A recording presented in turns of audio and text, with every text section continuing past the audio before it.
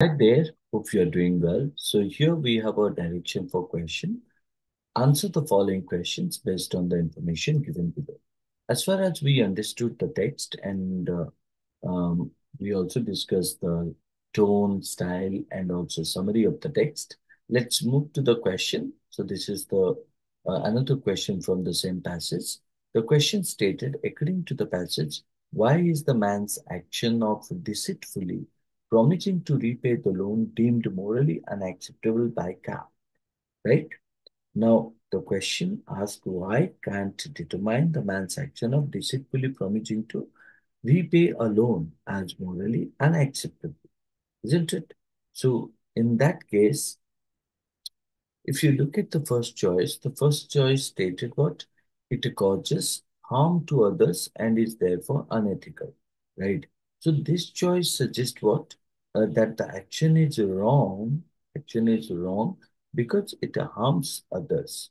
It harms others, right?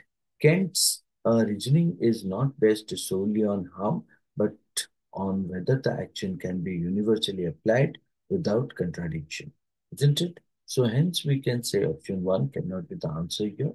Look at the two. It leads to a contradiction when the maxim is universalized. Now, this choice correctly identifies you, right?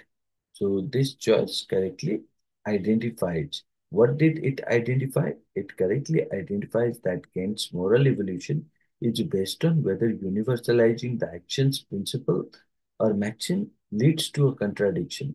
If everyone acted on this maxim, it would cause a breakdown in the practice of you can say that loaning money, loaning, loaning money, making the action morally unacceptable. Look at the last sentence, or you can say that's the third sentence. The third sentence said it is motivated by self-interest rather than moral duty.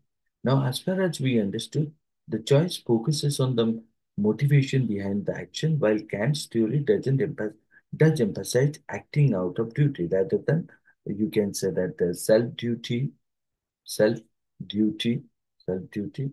So, beside that also, um, self-interest, the core issue in that case is the logical contradiction, not just the motivation. So, whereas 4 also said the choice plan points to societal norms as the reason for unacceptability, Kant's judgment is not because of social norms, not because of social norms, right? But on the logical consistency of universalizing the action's victim or the action's maxim, isn't it? So in that case, if you look into it, the correct answer is what? Option two, whereas option one, three, four, using with the means a silly answer or silly means construction. So here we can see that Kant deems the action of deceitfully promising to repay a a loan, right? Morally unacceptable because when universalized, when everyone follows the same principle, it leads to a, you can say that, contradiction. It leads to a what? Contradiction, right or not? So, shows that the action cannot be universalized, applied, making it morally impressive according to the Kant's categorical imperative, isn't it? So hence we can say option one, three, four are elements. You can say that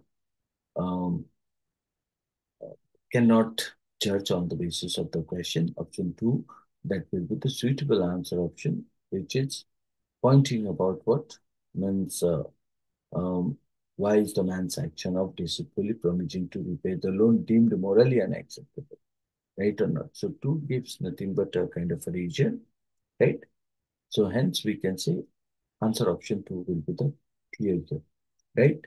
So hope you understood this. That's all.